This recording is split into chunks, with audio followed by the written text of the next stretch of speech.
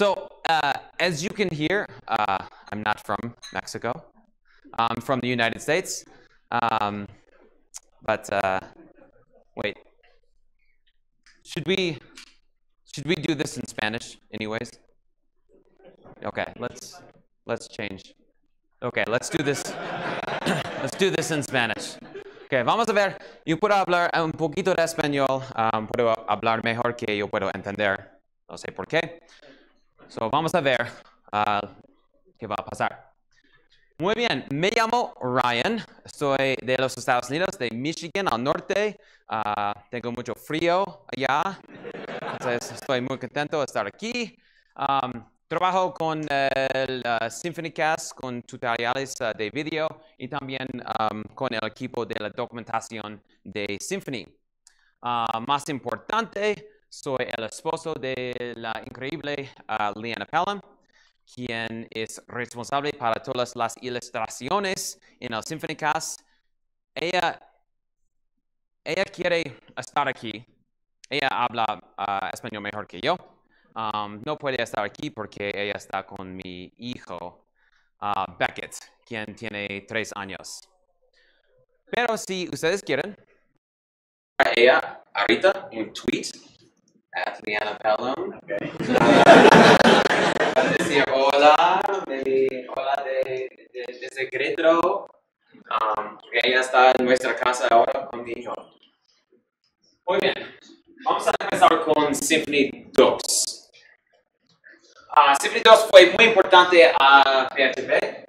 Fue el primer framework para traer algunas cosas a PHP, como el dependency injection, el service container y otras cosas, object-oriented principles. Fue la herramienta perfecta para escribir código perfecto. No queremos código perfecto, pero fue la primera herramienta para hacer esto.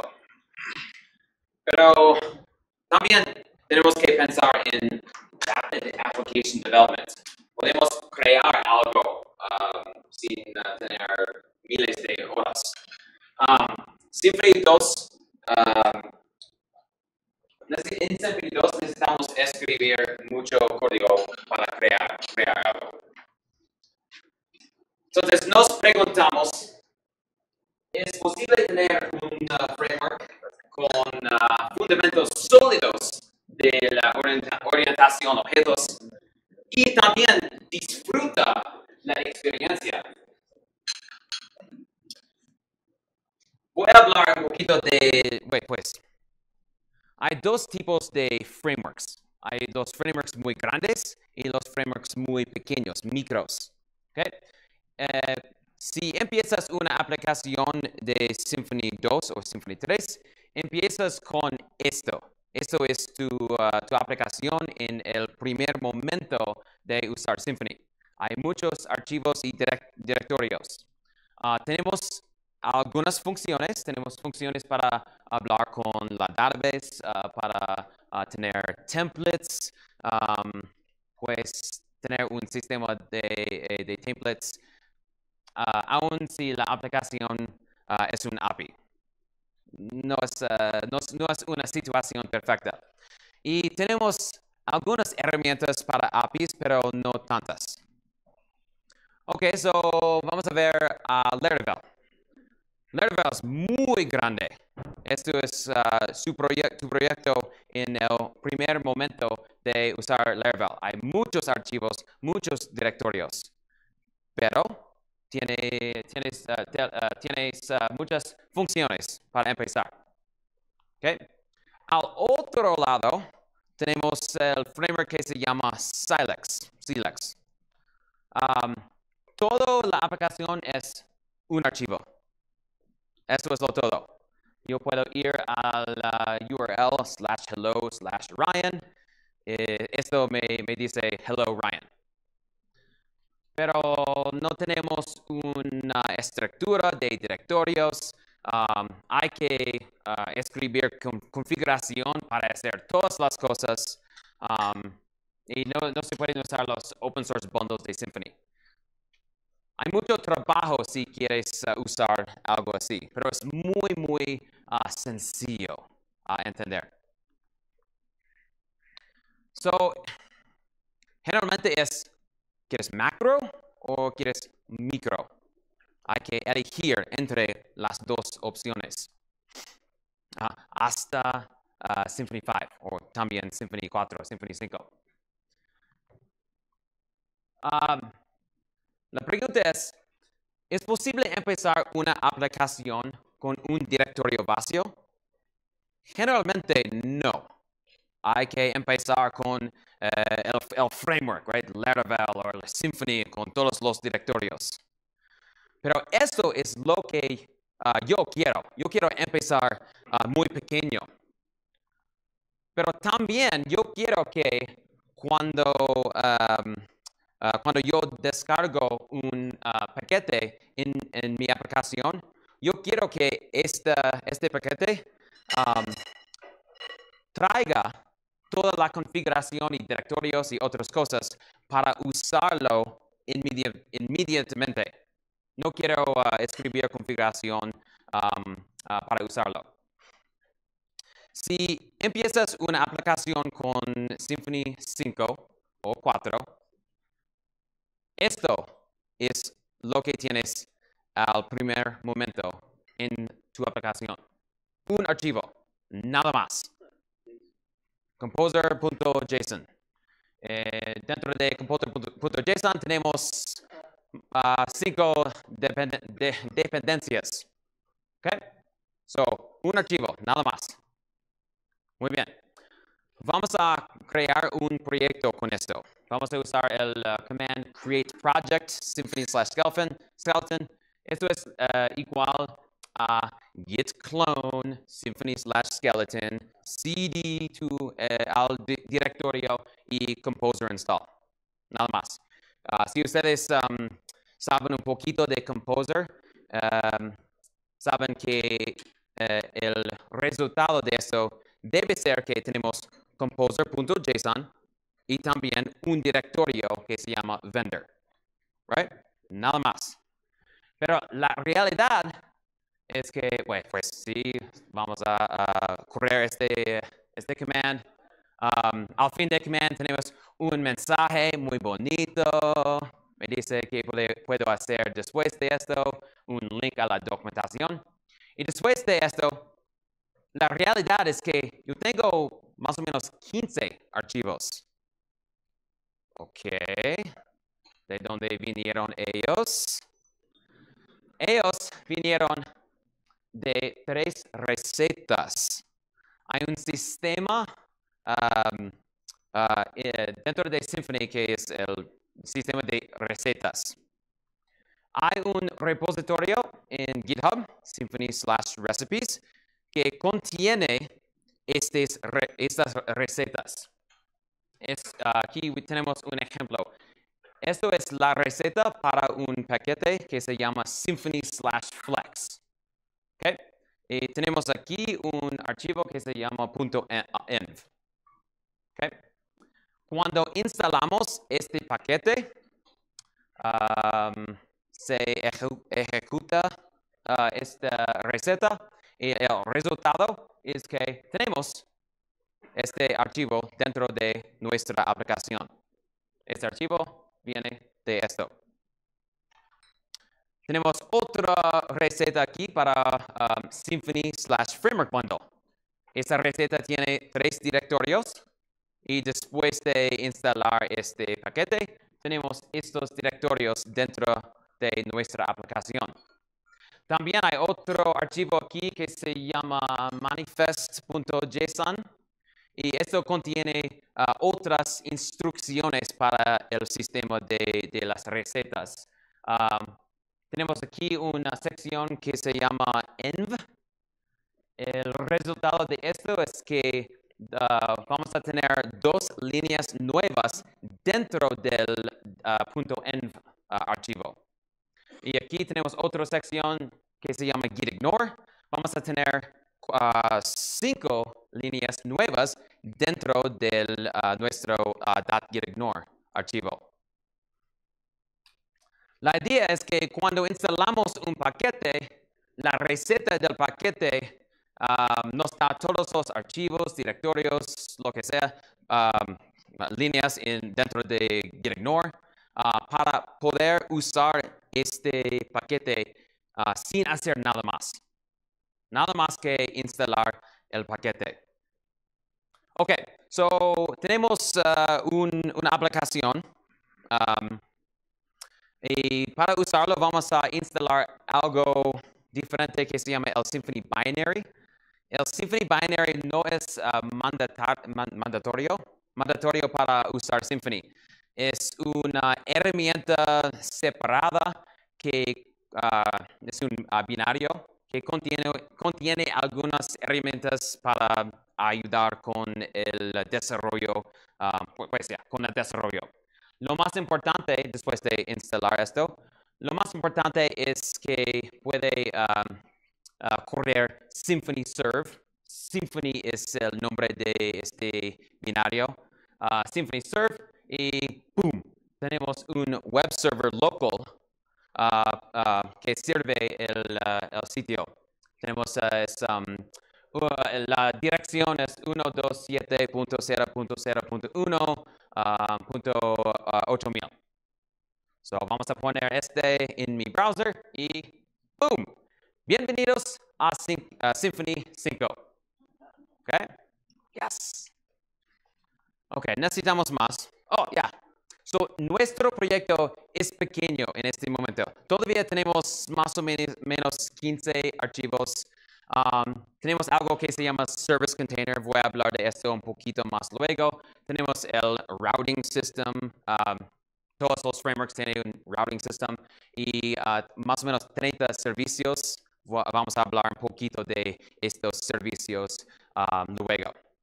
Pero no hay mucho. No tenemos templates. No tenemos una manera de hablar con la database. No tenemos un logger. No hay extra basura. No hay nada que yo no necesito.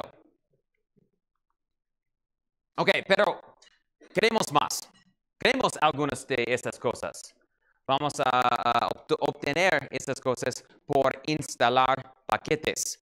El primer paquete que vamos a instalar es el Web Debug Toolbar, es algo para debugging. Para instalar esto, vamos a decir composer require profiler --dev.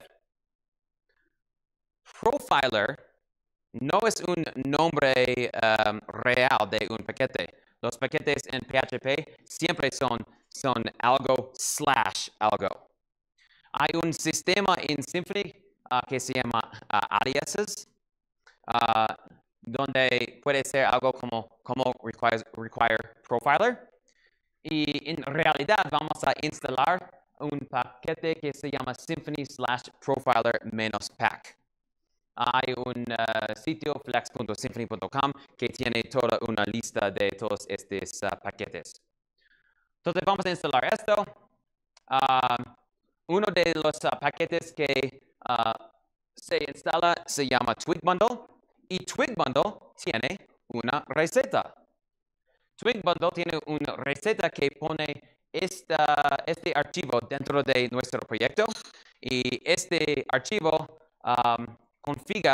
configura la locación de nuestros templates. Y también el directorio templates se creó automáticamente. Entonces yo puedo instalar Twig y inmediatamente yo lo puedo usar y puedo ver que ahora tengo un templates directory y la configuración para cargar las templates en este directorio. Otra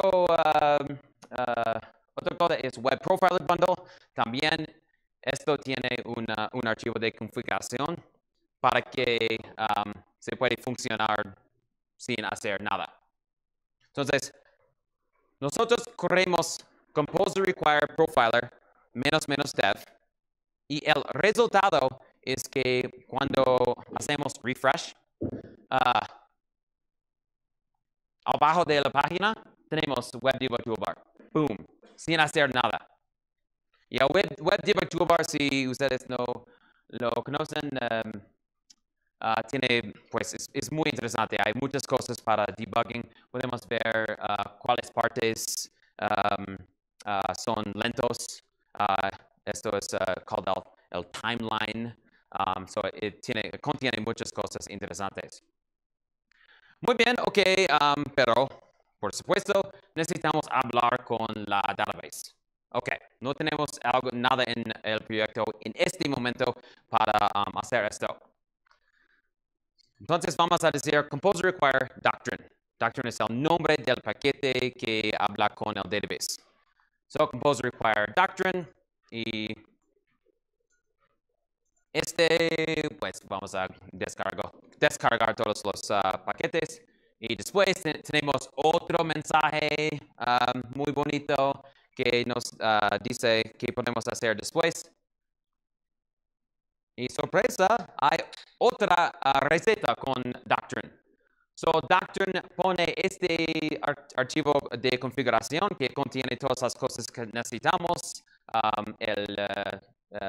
Esto database URL va a ser como la configuración para hablar con el database. Aquí hay configuración que dice que nuestras entities, vamos a hablar de entities en un momento. Los entities van a decir este namespace y la receta también crea este directorio automáticamente. También la receta modificó el archivo .env para añadir este. Ok, vamos a cambiar esto a nuestra configuración a la database. Vamos a usar mi contraseña muy segura de no password. Cool. Ok, so, ¿cómo podemos crear la database? Podemos crear la database por usar un command, bin console. Bin console es una manera de correr commands dentro de Symfony. Bin console doctrine database creates y boom, tenemos un database. Ok. Y ahora vamos a crear una entity. John Wedge, después de yo, va a hablar más de doctrine. Pero yo voy a hablar un poquito de doctrine. Un entity es una clase que representa una tabla dentro de la database. Okay? Una clase por tabla. Pero primeramente voy a instalar algo called maker. Compose require maker, -dev. Después de hacer esto, tenemos algunos comandos nuevos en bin console. Estos son commands para generar muchas cosas. Podemos generar un user para un usuario, una clase de usuario para la seguridad. Make form, make registration form, una forma de la registración. Make off para generar clases para autenticación. Ahora vamos a usar make entity. Y el proyecto, por supuesto, tenemos un proyecto que se llama La Churrería. Vamos a crear un entity que se llama churro order. ¿Ok? Churro order. Perfecto. Después de decir churro order, la pregunta próxima es ¿cuáles propiedades quieres en esta clase? ¿Ok? Flavor. ¿Ok? Flavor. Tipo de string. Y después de esto, también quantity. Y este tipo es en integer. Vamos a tener estas dos propiedades para empezar. El resultado de esto es nada más que tenemos una clase nueva que tiene las propiedades para flavor, quantity, alguna configuración para el database y también otra propiedad para el ID. Okay. Pero no tenemos una tabla, solamente esta clase. Ok, so, ¿cómo podemos crear la tabla para esto? Vamos a hacer esto por otro comando que se llama make migration. Okay. El resultado de esto es, tenemos una clase nueva que contiene automáticamente el SQL para crear esta tabla. Esta tabla. Pero esto es muy inteligente. Lo que pasa con este make migration es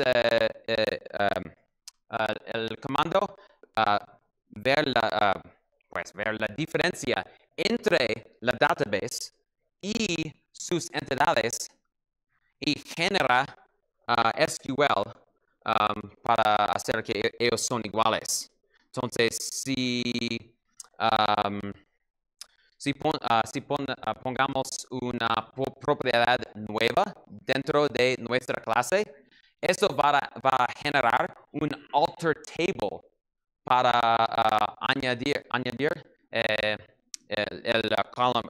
solo column para poner esto en el database. So, tenemos este archivo de migración para correr esto. Vamos a usar Doctrine Migrations Migrate. Entonces, make entity para crear la clase, make migration para generar la migración y Doctrine Migrations Migrate para correr la migración y el SQL. Ok, tenemos una tabla en el proyecto. Yo quiero instalar un admin generator, una interfaz para editar, modificar todos estos churro orders. Ok, sorpresa es compose require admin, nada más. Esto va a descargar paquetes y también vamos a tener más recetas. Aquí tenemos la receta Easy Corp / Easy Admin Bundle. Pone este archivo de configuración. El resultado de esto es que tenemos una ruta nueva. Tenemos, sin hacer nada, tenemos un URL /admin en nuestra aplicación. Ok, vamos a /admin. Una excepción muy grande. Esta excepción dice, básicamente, no tienes configuración, por favor, la solución es modificar tu configuration file config /packages /easyadmin.yaml y configurar the backend bajo del key easyadmin. Muy buen Spanglish. Ok, vamos a configurar el admin. También la receta nos dio este archivo que tiene un ejemplo de la configuración de este bundle. Lo cual, entonces es muy fácil saber qué tenemos que hacer dentro de este archivo para usar este bundle. Okay, vamos a cambiarlo allá, Easy Admin Entities, y poner el nombre de la clase de churro order. Okay, y voilà, sí, francés también, voilà. Tenemos la interfaz para churro order. Okay. ¿Quieren ustedes un video? Okay. Un demo. Ok, yo quiero un churro, chocolate, cantidad 5. Tengo hambre todavía. Frambuesa y más, 8. Y todavía tengo hambre, entonces, tradicional, sin nada, 5. Yo quiero más chocolate. 20. No, 25. Y ahora que yo tengo tantos de chocolate, vamos a borrar mi tradicional. Interesante. Entonces, todo esto es muy fácil hacer. Pero yo quiero más. Vamos a crear una página. Eso es lo que hacemos generalmente. Ok, para crear una página necesitamos crear una clase que se llama un controller y un método dentro del controller. Lo que pasa aquí es que tenemos la ruta en algo que se llama anotación. Entonces, el URL a esta página es /orders. Y dentro de este método, estamos hablando con la database para pedir todos los orders. Y vamos a pasar los órdenes a este template. Muy importante. En Symfony hay muchos objetos útiles. Y estos objetos útiles tienen el nombre servicios. Servicios es igual a objetos útiles, objetos que hacen trabajo. Ejemplos son un servicio para hablar con el database. O hay un servicio para mandar emails. Hay un servicio para escribir logs. ¿Okay? Si necesitas hacer algo en Symfony, necesitas un servicio. La manera que puedes pedir cuál servicio quieres es por el type hint. Entonces, en este momento, tenemos Entity Manager Interface y esto dice a Symfony que queremos el Entity Manager Service. Y hay muchos de estos objetos dentro de Symfony. Estos viven en algo called el Service Container. Entonces, si ves Service Container, es la colección de objetos útiles, nada más. ¿Okay? La pregunta es, ¿cuáles otros servicios tenemos? Para ver toda la lista de los servicios, los objetos útiles, pueden usar debug auto-wiring. La lista es mucho más larga que esto, pero puedes decir el type int. Por ejemplo, si quieres hacer un query directamente al database, necesitas esta conexión. Entonces puedes usar este type int y ¡pum! Tienes este objeto para hacer queries al database. Okay? All right, y esto es el template, es en Twig. Twig es bien sencillo. Y ya. Nunca hay personas que tienen muchos problemas con Twig. Me encanta Twig.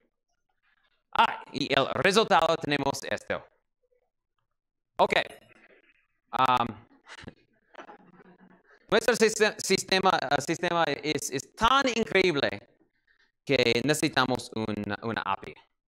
Ok. Right? Composer require API. Composer require coffee? No. Composer require API. Ok. Estamos descargando los paquetes. También tenemos un mensaje. Yay. Y también hay algunas recetas, pero no vamos a hablar de estas recetas en esta situación. Bueno, la meta, el meta, ¿cuál es? La meta, por supuesto, la meta. Nuestra meta es tener una API para churro oro, para hacer una lista, para crear un churro oro nuevo, modificar. Para hacer eso, la única cosa que necesitamos es esta anotación nueva, at API resource. Sin hacer nada más, tenemos una API para esto. Entonces esto es /api/churroorders.json y tenemos la lista de todos los churro orders en la database. Pero hay mucho más que esto. También, si vamos a solamente /api, tenemos documentación para todos los endpoints. Y ya tenemos 6 endpoints. Un endpoint para la lista de todos los órdenes, para ver un orden, también para crear un orden, todo esto. Ok. ¿Otro video? ¿Ya? Ok. Ok.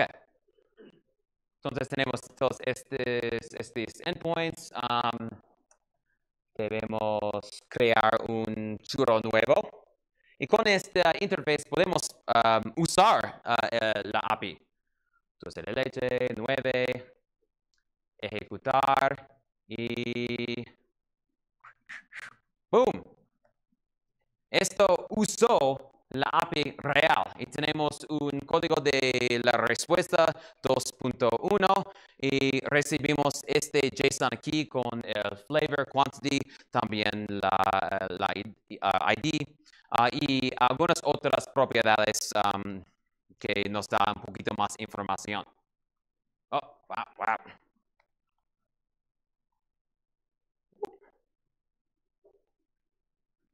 No.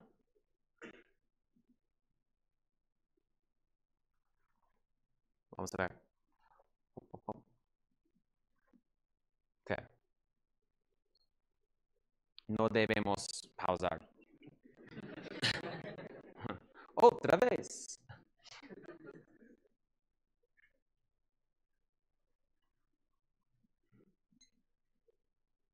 Ok, tenemos nuestro, ok, perfecto.